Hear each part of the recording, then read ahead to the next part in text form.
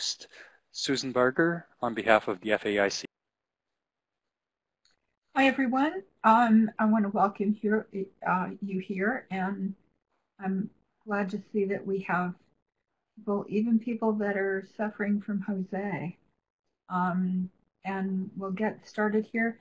Remember, if you need disaster assistance, you can call the National Heritage Responders. They have a 24-hour hotline, and they've been very busy, but they can respond to floods and fires and hurricanes and anything else that comes up. So remember that they're there for you.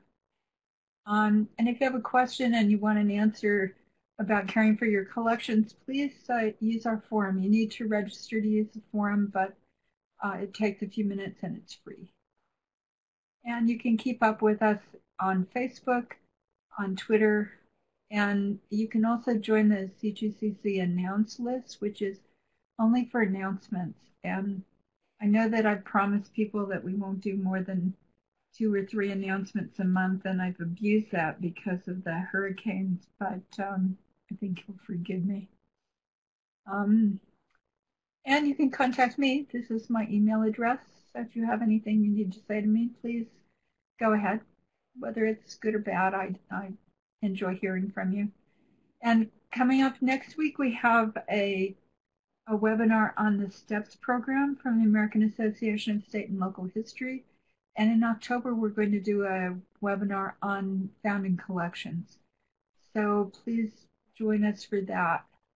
And then in November, we're going to have one on imaging and metadata for digital image capture, one on NAGPRA.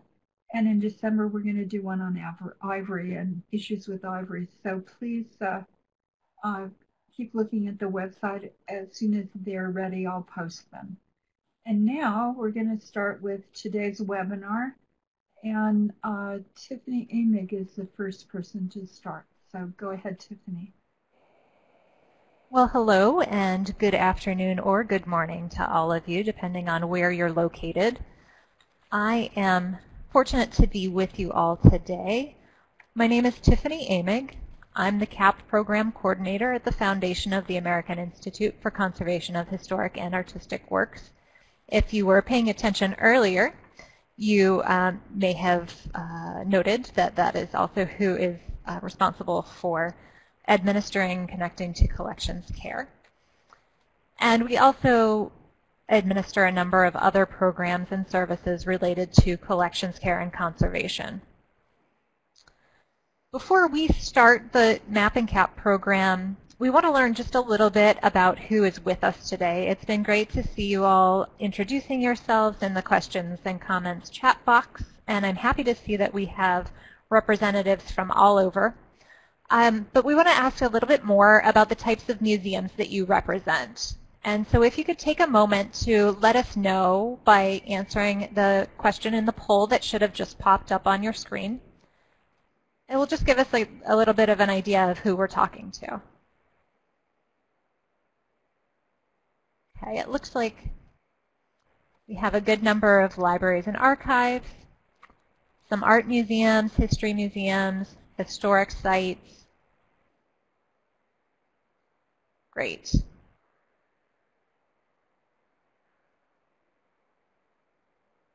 Okay, thank you all.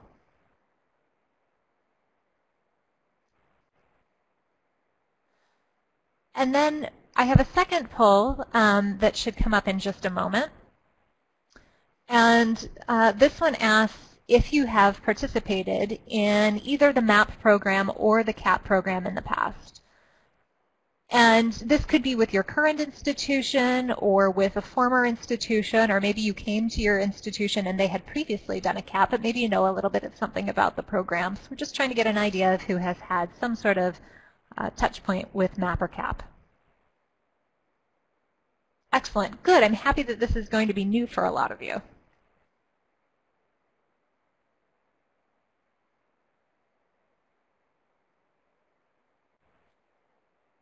Okay. Great. So today you're going to hear from myself and from Danielle Rickard, who is over at the American Alliance of Museums. I'm actually going to give you just a little bit of an overview of what you can expect to hear from us today, and then I'm going to hand it over to Danielle. Danielle will talk about the MAP program, which is run by AAM. Then she'll throw it back over to me, and I will talk for a bit on my program, the Collections Assessment for Preservation, or CAP program. And between each of those sections, we want to take just a short amount of time to answer a few questions specific to each of them. So after Danielle speaks, she'll take maybe 3 or 4 questions directly about the MAP program. Then after I talk about CAP, I'll pause for some questions specifically about CAP. Then we'll come back together and talk a little bit about the 2 programs back to back and how you might make a decision of whether one program or another is a better fit for your institution. And after that, we'll be able to have a little bit more time to consolidate questions and have some generalized questions about both programs. The first thing I want to just mention is, why are we even talking about assessments to begin with? Danielle and I both believe that assessment programs can really be beneficial to museums for a lot of different reasons. One would just be that they give you the opportunity to improve your professional practice. They help you understand and provide a path toward meeting standards. It can also be helpful in re-energizing your board and staff. Sometimes we all get caught in the day-to-day. We have a million things on our to-do list, and we forget about the big picture of why we're all here and doing all the things that we're doing every day. Assessments can also be a foundation for planning. So it could be a foundation for long-term strategic planning, or policy planning, or other types of long-term planning that can provide a direction for your institution. And then one of my favorite benefits of assessment programs is that they provide non-judgmental support.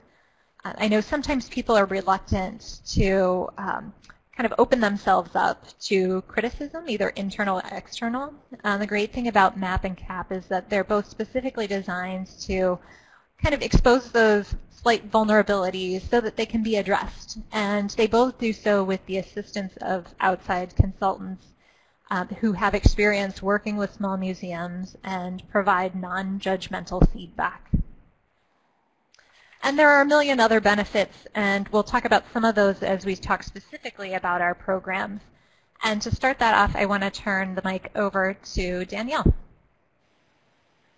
All right, thank you so much, Tiffany. I really appreciate it. That was a great intro. So everyone, hello and good afternoon. As Tiffany mentioned, my name is Danielle Rickard, and I am one of 2 program officers for the Museum Assessment Program at the American Alliance of Museums. So MAP is run by the American Alliance of Museums, and before I do a dive into all things MAP, I just want to make sure to share some information with you about the American Alliance of Museums. AAM proudly represents over 30,000 museums and museum professionals. This includes a variety of institutions, from art museums to zoos. AAM is a membership-based organization for the field, and as you can see by this graph, we serve many different sized museums, with the majority of our membership in the museums that have 1 to 3 staff.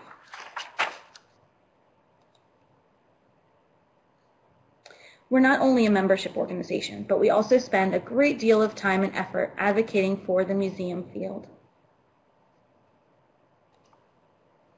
All right, so some of you may be familiar with this, and you'll hear me refer to it as AAM's Continuum of Excellence.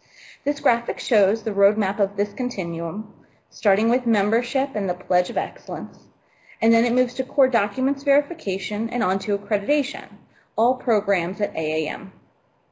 Now, in between these larger sections, you will see those smaller circles, and these are programs that are represented not only by AAM through MAP, but also CAP and STEPS, which are run through AIC and AAFLH, respectively.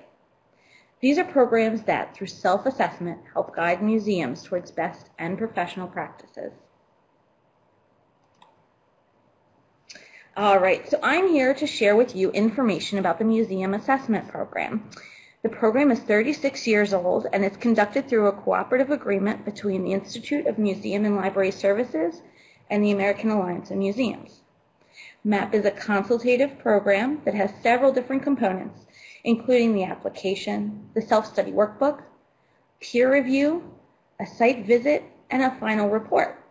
And the program takes 9 to 12 months to complete. There are 3 different assessment types within MAP, and they're listed on the screen: organizational, collection stewardship, and community engagement.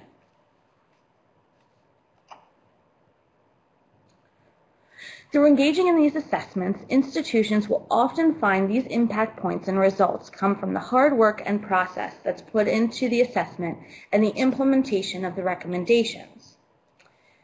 Their alignment of mission, operations, and resources, new policies and plans, a more engaged and educated board, increased fundraising success, and stronger community relationships.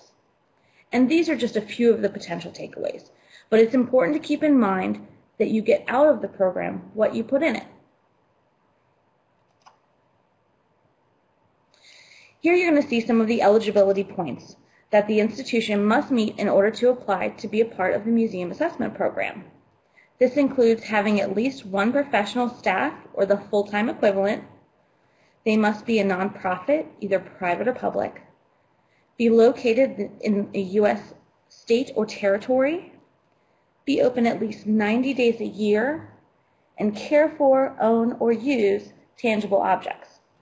And one point of clarification here is when you're talking about your staff, your professional staff or full-time equivalent, please understand that this does not need to be paid. Many museums that come through MAP are all volunteer. Their hours do count, paid or not, they are staff. MAP is a low-cost program. It costs anywhere from $750 to potentially being free for your institution. All of this pricing is dependent on the museum's operating budget. All right, so here I'm going to get into just a little bit, I'm going to touch a little bit into the weeds of what the actual program is and the process. So after the museum applies to MAP, they receive an acceptance letter and jump in feet first into their self-study workbook. This workbook has questions and activities that are specific to the type of MAP that the museum was accepted into the program for. While the museum works on this, on our end, the MAP staff work to line them up with an appropriate peer reviewer, and site visit dates are set. So you actually have a peer reviewer who goes out to your site for 1 to 2 days and does an assessment after the self-study workbook has been completed. All right, so the final result of this entire process is that the peer reviewer provides a report for the museum that's an honest snapshot of their institution at the time of the visit. It will highlight good practices as well as those that need improvement. That being said, it's important to stress that these reports are not all rainbows and unicorns, as per my graphic. Even the best museums will likely have room for growth and improvement. These reports have manageable recommendations and resources that the peer reviewer thinks the museum will be able to use. We really make sure and want to make sure that all of the reports are usable documents and that they are living documents once they make their way to your institution. So just a little bit more about who is involved. There are 3 main players in the MAP process, and they are, of course, the museum, the peer reviewer, and MAP staff here at AAM. At this point, I want to take just a few minutes to share with you a little bit about the one player that we've really not yet discussed, the peer reviewer. So peer reviewers are museum professionals who volunteer their time to support both our accreditation and museum assessment program. They have been vetted by AAM and accepted into this position. In a museum assessment, they review the museum self-study and other self-assessment materials. They conduct site visits and write the reports. Their service is critical to the success of both of the programs. So here are some of the qualifications that we require from our volunteer peer reviewers. They must have 5 years of experience in a museum setting with decision-making authority. They must be knowledgeable about standards, ethics, practices, and operations, and engage at the field at large, beyond their own museum. They must be good communicators, critical thinkers, and committed to the highest level of professionalism. These are the peer reviewers who are sent out on MAP site visits. And just as an aside to this, we're always looking for new peer reviewers to join our ranks. So if you feel like you meet these qualifications, please consider giving back to the field and participating with AAM as a peer reviewer. There are many benefits to becoming a peer reviewer, and some of them are listed here. You gain professional development and have the opportunity to give back to the field. With each site visit, you interact with fellow museum professionals, and you learn how another museum is meeting its challenges. Our peer reviewers often reflect that they learned many new things when participating in a MAP site visit. The experience is valuable for the reviewer as well as the museum.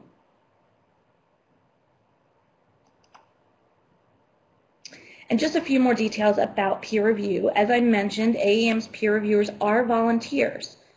For the museum assessment program, peer reviewers can expect to spend 40 to 60 hours per assignment, and AAM does reimburse the expenses and pays a $400 honorarium to the peer reviewer at the end of the assessment. As more and more museums apply to be a part of the museum assessment program, we find we have an increasing demand and need for peer reviewers. Here's a quick list of the type of institutions we're seeking that new peer reviewers have experience in. And it's important to remember that if you're considering being a peer reviewer, we do also take into account your previous employment. So this peer review information is good, and I wanted to share it for twofold. So the museum who would be doing the MAP understands what qualifications and vetting do go into our peer review team, and then also to make you aware of the program in case you want to volunteer your time. So just remember, MAP is a learning experience for absolutely everyone that's involved. And I wanted to take a quick moment to share with you a quote from Jamie Berry, who is the director of the Toy and Miniature Museum of Kansas City. Jamie says that participating in MAP has been among our best decisions. MAP has given us the depth of knowledge needed to develop a plan for the museum's long-term viability and sustainability. If you're interested in adding your name to the MAP notification list, please see this email on the slide and send that to me, and we will put your name on that list. And as soon as we have application release information, that will be forwarded to you. And to learn more, because this was a very quick overview of 3 very involved assessment types, please feel free to go to our website, www.aam-us.org/map, or send me any questions that you have. All right, so now we're going to take that pause that Tiffany mentioned, and I'm going to take just a few questions, if there are any, that are specific to MAP, and if not, we're going to go ahead and move right along to CAP, and we can answer any questions you have about either program after that.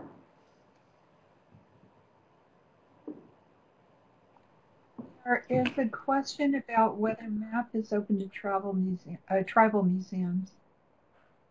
I'm sorry, I'm having a hard time hearing you, Susan. Oh, there's a question about whether MAP is open to tribal museums. Oh, thank you very much. That's a wonderful question. And yes, we have many go through MAP. The main thing with MAP is that you check out on our website that eligibility that I mentioned.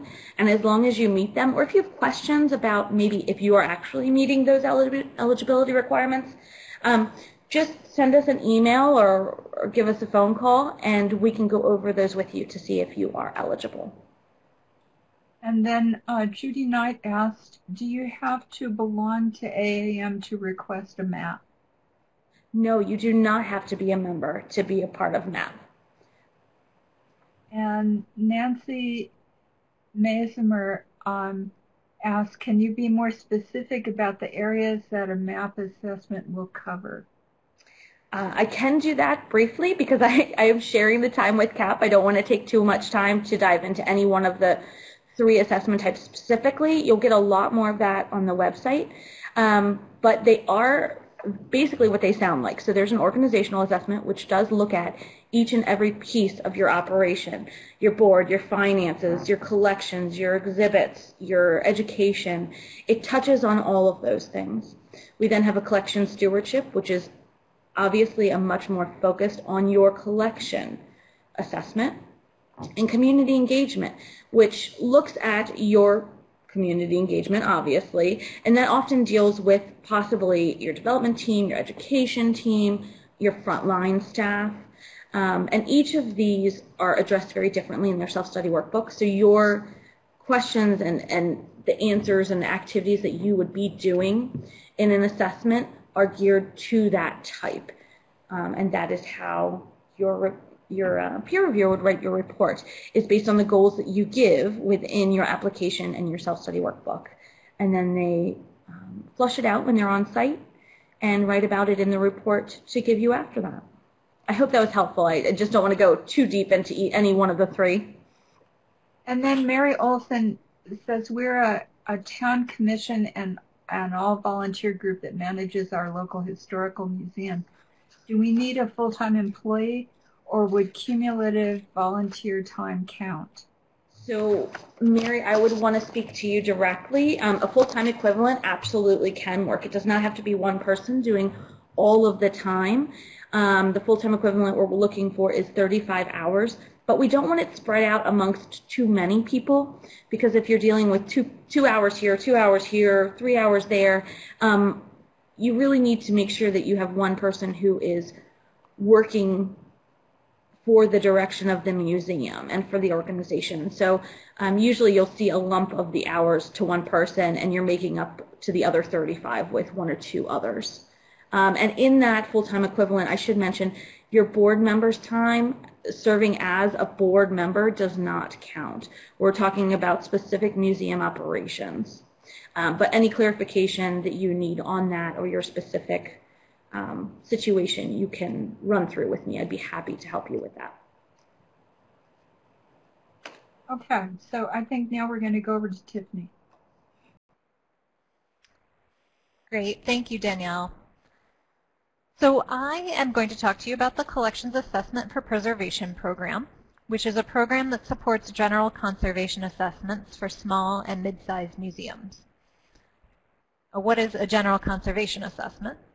That would be a review of all of your institution's policies, your procedures, your practices, your collection storage, your exhibit space, every site that you have that touches on collections, basically everything that you do as an institution to care for your collections.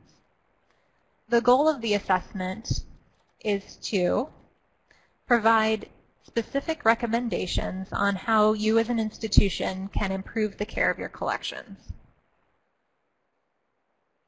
We like to talk about the CAP process involving a team, and the team consists of 2 groups of people.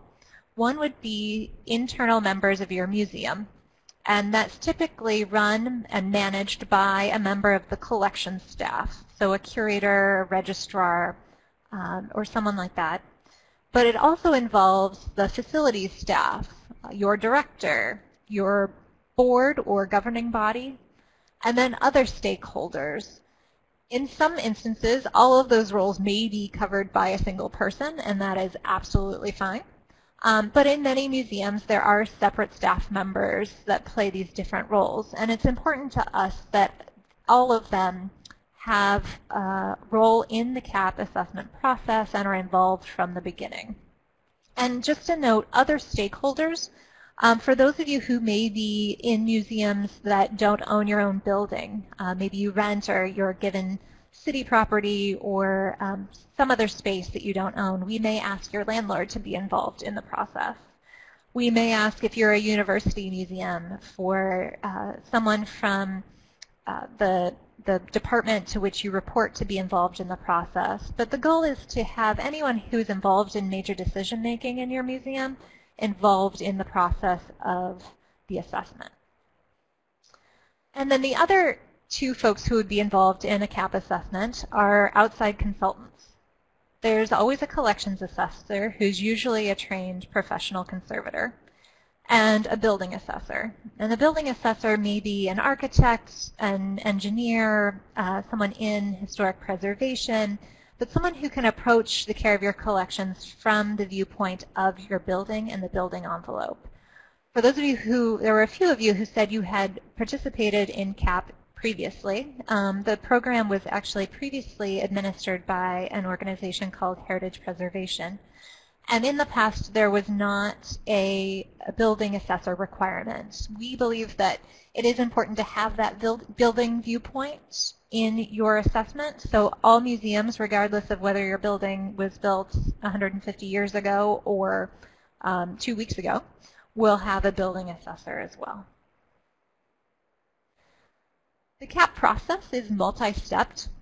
We start with assessor selection. So every institution that participates in CAP is allowed to select their own assessors. We provide a list of our approved assessors, which we have about 100 and, well, I'd say about 65 collections assessors and 65 building assessors on our list.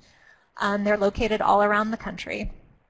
And we provide you with a lot of background information about them, their specialty areas, the types of museums they've worked for in the past. We provide references from other museums that they've worked with.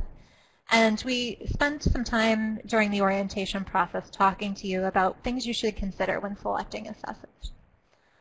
Once your assessors are selected, our staff will send you a site questionnaire, which is not like the MAP workbook. It's very, very short. But provides a little bit of background information about your site in terms of the structures on your site, in terms of the types of collections you have, the staff that you have, and some of the policies and procedures that you have or don't have in place. And that's just to provide your assessors with some background information. So it's an online site questionnaire you can complete at your leisure. And then we share those results with your assessors so that they can begin learning a little bit about your site. You then schedule a phone conference with your two assessors at the same time. It's a time for your CAP team to really get to know one another and begin planning for the site visit. And that site visit is really the heart of the assessment. That's the time that your two assessors come together and spend 2 full days visiting your site. They will take tours of any sites that you have that hold collections. So if you have off-site storage, they'll want to visit those storage facilities. They will obviously visit your main facility, your collections area, your storage area. They'd like to see at least 1 day of operating your site in operation if possible, because it's interesting for them to see how visitors interact with your site.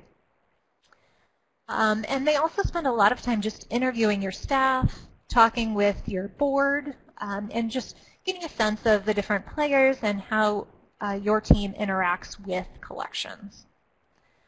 Then they go home and begin working on a comprehensive report. And the two assessors will work on this report together, coming at their recommendations for you from different angles. Materials angle versus a building angle, but work together on this comprehensive set of recommendations on what you can be doing to improve the care of your collections. And I will give you a few examples in just a minute of the types of recommendations that they may make. And then, to me, the most important part is once you've got this beautiful report in front of you, this is really just the starting point. Then they pass it back over to you, and it's your job to start planning a comprehensive plan for implementation.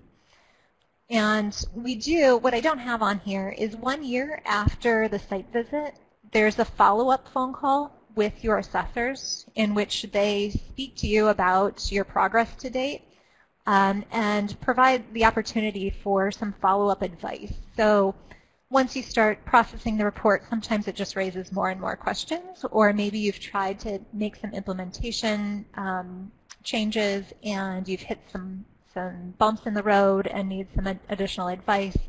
And that follow-up phone call allows your assessors to kind of help you out as you begin to implement the recommendations in your report. So I told you I would give you some examples of what your assessors may recommend. I'm not listing a comprehensive executive summary the way that a real executive summary would be, which would be 2 pages or more. But these are just kind of little ideas of some things that may be covered in a CAP assessment. These have actually been condensed versions of ones that I've seen over the past year or few months as they roll in. But these don't all come from a single report. So your assessors may say that you really need, the first thing you need to do in order to improve the care of your collections is sit down and write a comprehensive collections management policy. They may say that you should take time to caulk gaps around the windows to prevent air and water from entering the building. They might say that you have some light issues in your building and that you should invest in some UV filters or rotate the items that you have on exhibit periodically to reduce light exposure. Or they might say that you should plan and fundraise to add a full-time collections manager. These are all suggestions that may come. It's really impossible for me to say these are normal or typical recommendations. There are no normal or typical recommendations because all of the recommendations are going to be tailored to individual institutions. So every report looks completely different based on the museum that is being assessed.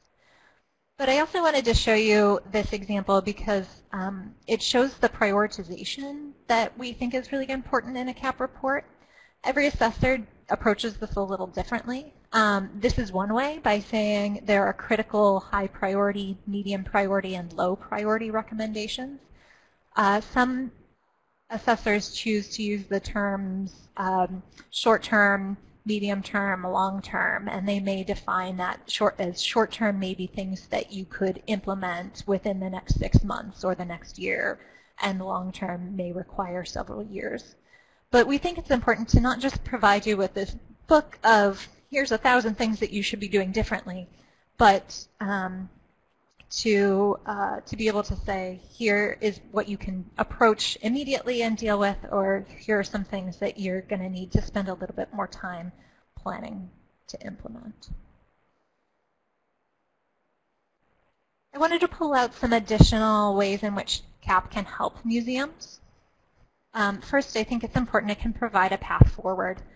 So I used to work at a small museum in Pittsburgh as a curator of collections. And I, like many collections folks, would walk in every day and look at the tables of materials that needed to be processed and my phone message blinking and things that would land on my desk that I wasn't planning on doing for the day. And sometimes it was easy to get lost in that overwhelming sense of, oh my goodness, there's so much to do. I need to tackle the things that are right in front of me. That I didn't take the time to plan long-term the way we should. And so CAP can provide that opportunity. It can also be a very helpful tool in showing the need for grant funding. So we can all write grant requests that say, hey, we would like to, let's see, in my example 2 slides previously, we would like to have funding for a full-time collections manager. But if we can make that grant request and attach our CAP report and say, we've gone through a CAP assessment and we've had 2 outside consultants come in and tell us that one of the best things we can do to help improve the care of our collections is to hire a full-time collections manager. Can you help us with that? It gives it just a little bit more power in that request.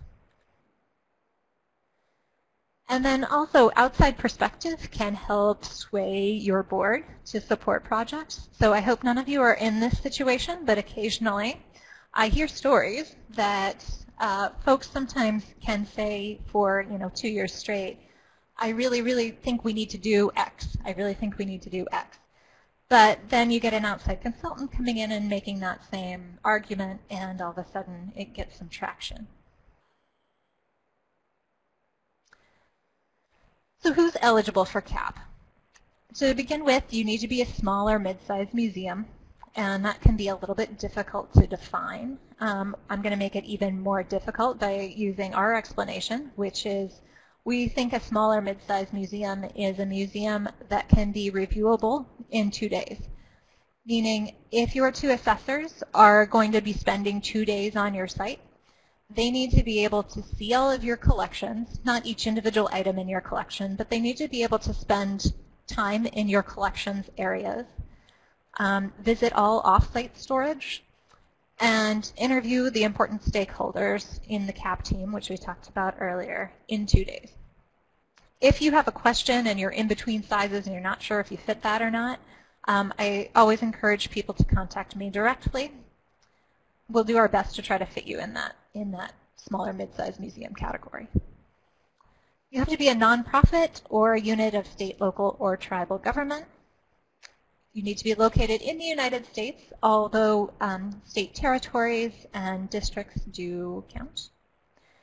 The museum has to own objects and make them available to the public, and need to have at least 1 full-time staff member or 1 full-time equivalent. So similar to MAP, I do think that CAP has made an intent to be a little bit more open to smaller museums in that we are open to the idea that you may have 10 different volunteers who each spend 4 hours a week working on site.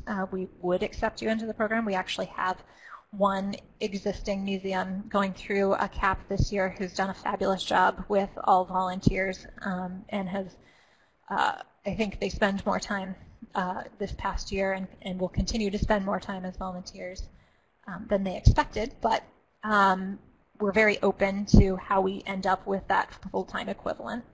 And then the other thing I wanted to just back up and note is that in order to be eligible, you have to make your collections available to the public, but we don't specify a certain number of days per year that you need to be open to the public. We just need to show a consistent commitment to public access. And again, if there's some sort of gray area there that you want definition for, I'd be happy to talk to you specifically about your individual situation. So the fun part is the money. CAP allocations are a little bit different from MAP allocations in that we don't say that we don't charge for the program. What we say is that we allocate funds for you to participate. So it's all based on your budget. If you are a museum, let's say your annual budget is $100,000 a year. We would say, that's great. Here is $3,900 per assessor, so a total of $7,800 that you can use to hire 2 assessors. So again, you're choosing your own assessors from our list. One of the things that we think is important is that each of our assessors, many of them are already independent consultants. We say they are able to maintain whatever existing professional fees that they have. And so every assessor charges a different amount for their professional fees. The allocations cover a large part of that. We do encourage everyone to budget some amount of funding toward their assessment. Just before the webinar, I did a quick review of what our 2017 CAP participants are paying toward their assessments, and it looked like the average that museums are paying is around $700 per museum total. So that would be around $350 for each assessor. So one of the things that I like to think about is, or I tell museums to think about is at least think about paying for the assessor's travel to your site. That would be travel and a hotel stay. So if you're thinking about budgeting, that's about the amount that you can expect to be spending. But it really just depends, and as you're interviewing assessors, asking them about their professional fee structure and what it's going to cost will certainly be part of your decision making.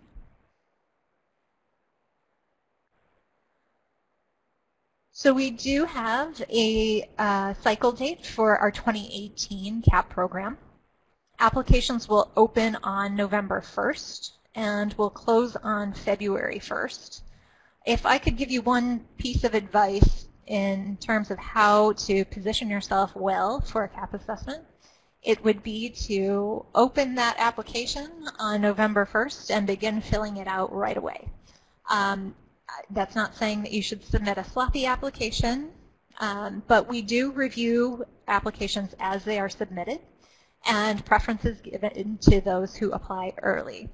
Again, we don't want sloppiness, because if we have additional questions, if things are not clear in your application, we will pull that out of the pile and come back to you with questions.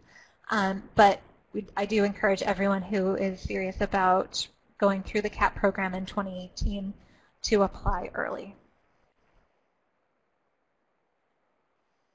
I'm going to back up here and just clarify too, the 2018 program cycle, museums will be notified of their acceptance beginning March 1st. And you can begin, as soon as you receive notification, you can begin contacting assessors and beginning the process that we talked about earlier. All of the assessments for 2018 CAP museums need to be completed by December 31st of 2018. So again, the applications cycle is just around the winter time, and then CAP needs to be completed by December 31st. Okay. So I want to encourage you to visit our CAP website at conservation-us.org/CAP. And then I also wanted to let you know that we do maintain a notification list for museums that are interested in receiving information about CAP. That's usually maybe 2 or 3 emails a year. One would just be an announcement of when applications are going to open, and then probably more helpfully, on November 1st, I will send an email link to our notification list that will take you directly to our application. You don't have to join the notification list. You can just visit our website. The link will also be directly on our website. There's a little apply tab that is not active now, but it will be on November 1st.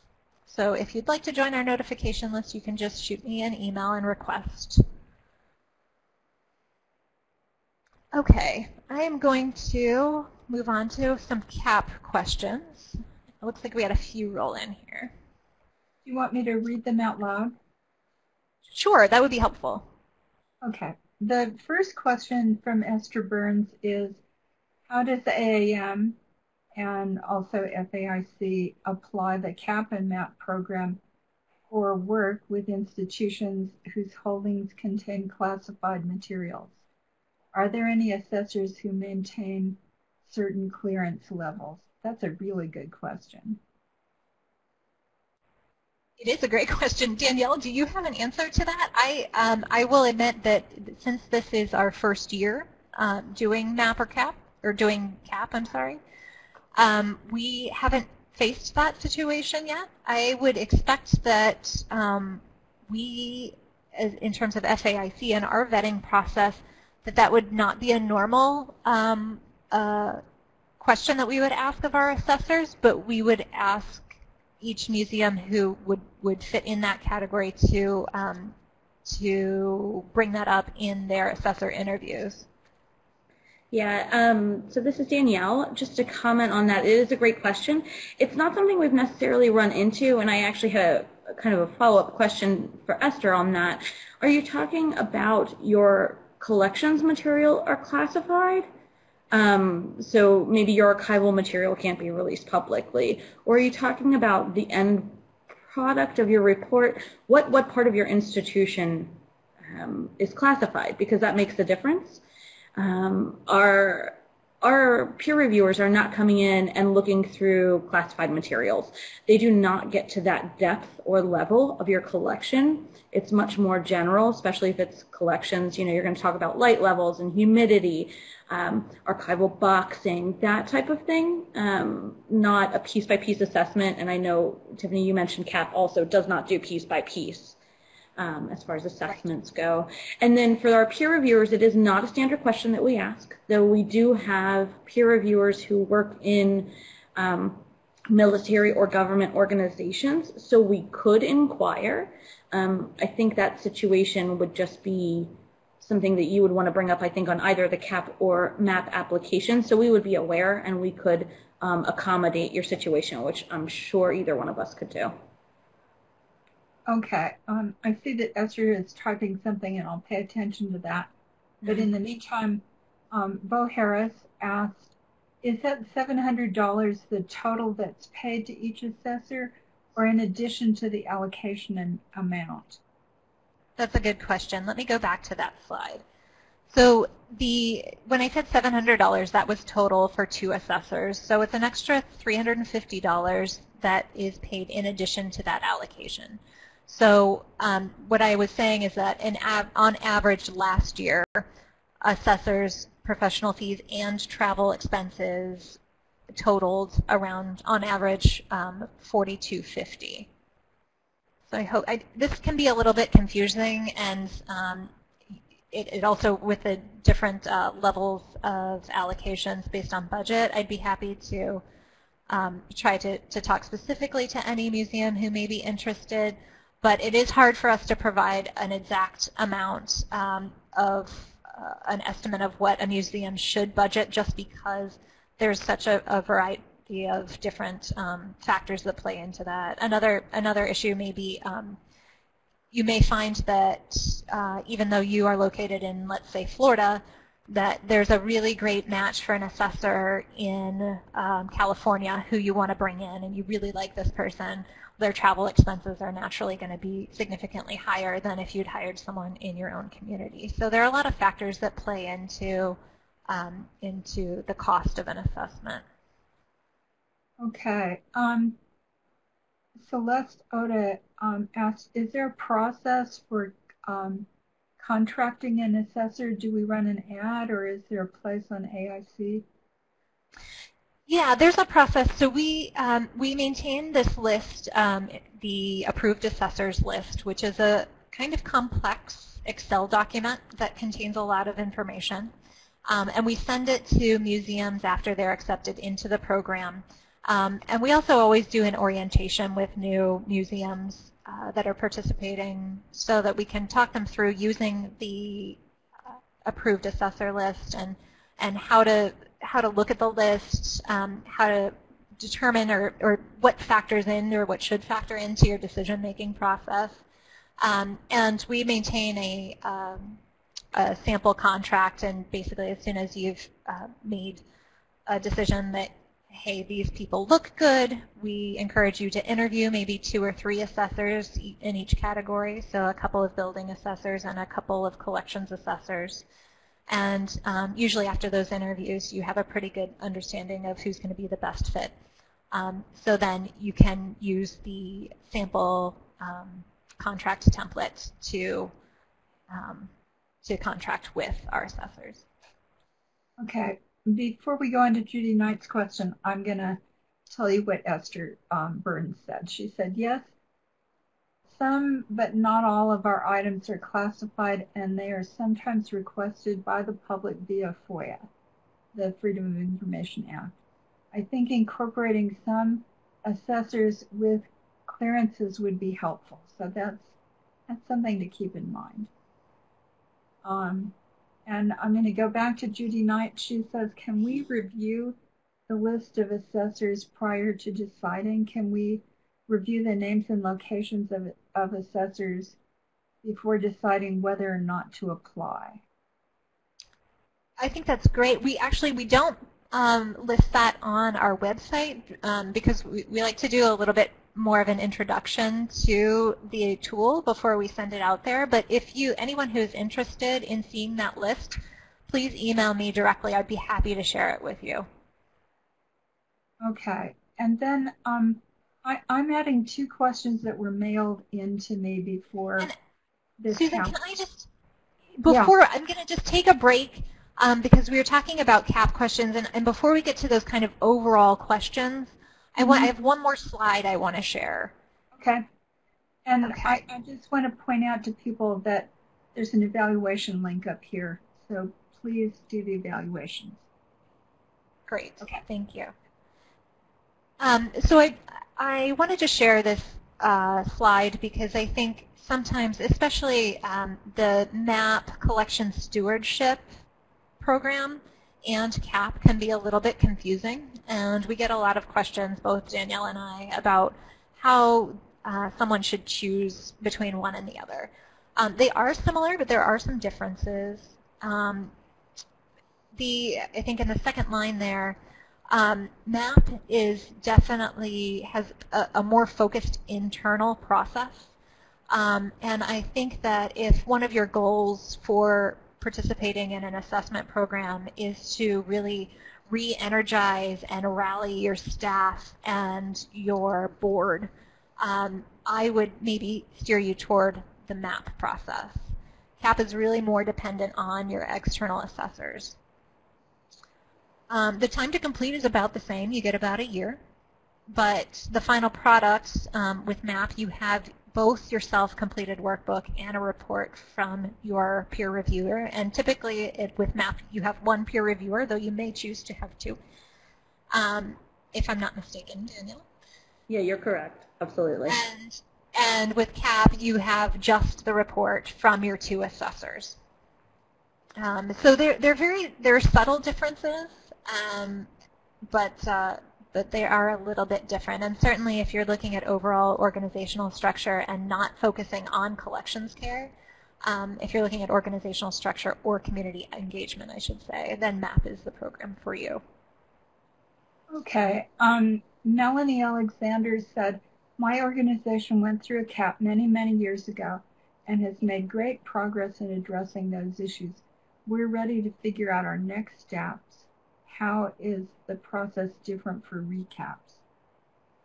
Well, Melanie, I'm so happy to hear that you've made progress. So recap is an old term that the former CAP program used to use. There used to be a time period in which you had to wait before you could apply for a second CAP, and then it was slightly different.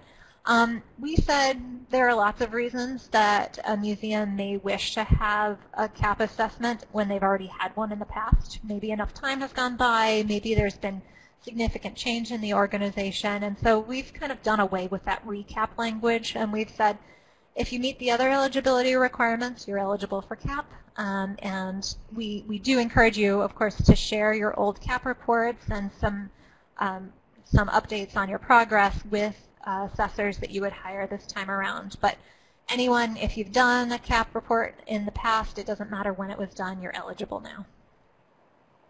Okay, Mary Olson says, would it make sense to do both, a CAP and a MAP? And if so, which is recommended to do first? That's a great question. If you don't mind, I'll pop in first, Tiffany. I would say that they're as similar as they can be, they're still very different. So I have had many museums who have gone through collection stewardship also go through CAP. And many of my peer reviewers actually suggested in the report that their next step is CAP. So what I tend to see is folks who are really not sure maybe what's going on in their collection, or know that they need more staffing, know that they have these needs. As Tiffany mentioned earlier, sometimes getting in that external person, having them write it in a report, really helps move that forward. So, you know, you have the whole assessment that you go through with MAP. You have a report that has very strategically placed recommendations, and one of them can be to go to CAP. I think that's absolutely something that happens a lot, and I would suggest that to anybody. You can't go through them, or I would not suggest that you go through them at the same time. I'm not sure if you've run into that, Tiffany, if anybody has asked. We always tell folks to focus on one thing at a time, since they are different and time-consuming. Yeah, I will agree with Danielle on all of that. And so much, it's hard for us to provide universal answers to questions like that. So there may be certain reasons for your museum to prefer MAP before going through CAP or vice versa. And so it's really helpful to talk to either one of us. We're pretty well versed in each other's programs and would be happy to provide individual advice. But in general, everything Danielle said is spot on. Yeah, and the other thing is, too, and the only time I can think of just recently that I've suggested somebody go to CAP, they came to me for MAP, and they needed CAP first because they were having building issues. That is not something that is so detailedly addressed through MAP, and it was clearly a need of theirs first. So this is when Tiffany and I do a lot of recommending to either our program or to the others program, depending on what the museum needs most. Okay, Heidi Vaughn asked, would MAP take the place of strategic planning or position an organization to more effectively engage in strategic planning? Would it buy us time to postpone strategic planning, which can be very expensive and perhaps more time-consuming? That's a great question, Heidi. So MAP does not take the place of strategic planning. That's an internal process that your institution would really need to engage in. You are having someone come out, a peer reviewer, and we do use that language. It's not a consultant. If you want to, on your own, hire a consultant to implement some of the recommendations that are made in the report, that is up to you. But this is someone who's coming on site for 1 to 2 days. So a strategic plan would take longer than that, and getting together different groups of stakeholders. What it can do is if you're getting ready to start that strategic planning or you want to know how to approach it, you could definitely do an organizational assessment, list that as your goal, and then talk to your peer reviewer about that, and they can give you advice in your report on how to move forward. Because it doesn't have to be expensive. There are other ways to approach it. So really you can kind of pick the brains of the peer reviewer to see what is the best step forward for your institution. Okay. Well, we're waiting to see if there are other questions. I'm going to read off these 2 questions that were sent in before the webinar. One is, this is for both, actually both of them are general. What are the safeguards that you have in place that so that assessors do not produce a report that's just obvious or even common sense with no specifics or ideas for implementation or follow-up that would help an institution achieve something better than they could have gotten to on their own? I can talk about CAP first. So one thing that we think is important is having so many different stakeholders involved in the process to begin with. We hope that by starting conversations early in the process, we can make sure that the museum is clear about what their goals are for the assessment, so that assessors are addressing those goals. That's actually something we ask in the application, is what are your goals? And so we need the assessors to be addressing those goals in the report. Sometimes we do have museums who have common sense information that they want in the report because they want it to be used for leverage for things, and they request that some of that common sense advice get put into the report. But before a report is accepted, the assessors actually send a draft to the museum, and the museum can review that draft, make suggestions, comments on any questions that they have, make corrections if necessary, and send it back to the assessors before they complete the final report. And FAIC, myself and my colleague Elizabeth Handwerk-Kurt, we review all of the CAP reports as well. So it's both the museum and our eyes on draft reports before they're finalized. So we really do get the opportunity to make adjustments when needed. Okay. And then what ideas do you have for people whose management or board has not bought into the idea of a MAP or CAP? How do you help institutions get buy-in by all their personnel? And this is my note. I said, I know that in the new incarnation of CAP, there's some follow-up to the process.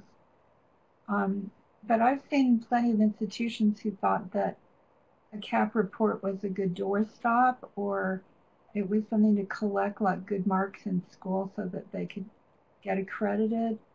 And they didn't see their reports as a call to action. Do you have ways to avoid those situations?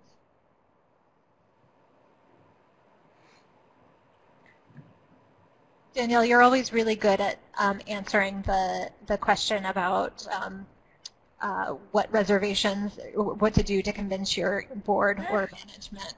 Well, thank you. So I'm going to let you start. Thanks. No, having come from a collections background and dealt with boards who maybe weren't at all involved or knew what was going on in the collection, I like to think over the years I've come up with some really good ways to get them involved, whether or not. So really, I think what you have to remember is, and I mentioned it before, MAP and CAP are what you put into them. So if you are not, during your process, engaging your board or your management in the process and you're keeping it to yourself, there's no way that they can be a part of it. So that's really your first step, letting them know you're applying to one of the programs. Why? Do a little presentation. What do you want out of it? And then keeping them up to date in different meetings, or through MAP, it would be in the self-study workbook. So we ask our participants to fill out an assessment team, and on that team should be a representation of your stakeholders. It should include staff, it should include volunteers, board members, and community members. So if you have a large enough pool of people, now manageable, right? So we say, maybe 6, maybe 8 people. You're not only dividing up the work, but you're dividing up the knowledge, and really making sure your board is knowledgeable and understands why you're doing that is the first, and it seems like very common sense step, but a lot of folks don't want to, or think they don't have the time, or any number of things come up. So I know I troubleshoot a lot with my museums when they reach that point in the program where they're saying, I'm filling out my self-study workbook, but no one's showing up to my activities. Well, there's a lot of ways to work around that. And I think it all starts off with education as you're applying. And keep them engaged through the whole thing, because in MAP, we expect the board and management to be available on site when that site review happens, whether or not it is an organizational assessment, if it's collection stewardship or community engagement, we expect them to be there and to give their thoughts and ideas and to hear a little bit about the program and what's going on. And it's even easier for your peer reviewer to do their job right when they have folks who know what's going on and what's happening in the process and have buy-in and excitement for the report. And it's all about keeping that excitement up. Yeah, I know I once did a CAP, and between day 1 and 2, I put together a little program for the board, because the board had no buy-in, but when they saw what I was seeing, they got buy-in right away. Yeah, and I will say one thing that's come up recently that I have noticed is a lot of the board don't always know who the peer reviewer is. They just know someone's coming.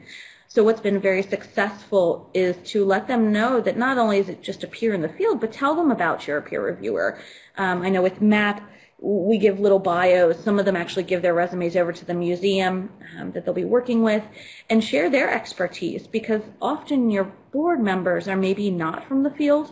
So for them to see the background of these wonderful peer reviewers that are coming in to help them helps boost the excitement as well. And then Gary Burnett asked, do you have examples of CAP and or MAP requests from board members, or that I guess were initiated by board members? MAP does. You mean applications that were put together by board members, I'm assuming? We have it come from all levels of staff. It all just depends really on what kind of staffing they have, because sometimes there are only board members and volunteers at the very small institutions. So we do see that across the board. Yeah. So are there any other questions? And one thing, Susan, I wanted to just bump back to, if we could, that first question that you had about safeguards in place to not produce a report that's obvious or common sense. I want to make folks aware that sometimes that's the best report that you can get. And that's because very often in these situations, we see it in MAP a lot, museum professionals are in their job and you're doing your everyday, and there are other things that are larger than maybe your department or whatever plan you have in your mind. And to have someone else come in and reiterate those, whether they're obvious, whether you've brought them up before, whether it seems common sense to one person, does not mean it's common sense to another, particularly when it comes to collections, to cross over with CAP to the collection stewardship. If you are not trained in collections management, a lot of these things are not common sense. So to the collections manager or registrar, the report may look very obvious. But to your board members, to your collections committee, to your volunteers, to the granting agencies that you attach that to, it's going to look a lot different. So be aware that your report from either MAP or CAP is going to be looked at by a variety of stakeholders, and they all have a different level of understanding of the field. So the clearer the recommendation and the clearer the speaking within it is, I think the better report you have. Yeah, I think that part of that, what motivated that question was, I know at one time in the old CAP program, there were people that would sort of had a checklist, and they gave most people just a standardized report, not a report that was even tailored to the institution. I think that stopped a long time ago, but I think that's what brought that question up. But Brad Riehoff says, I think all of us have experience of having an outside expert say the same thing we've been telling our institution can add validity to our reputation and advice. That's right. Absolutely. Yeah.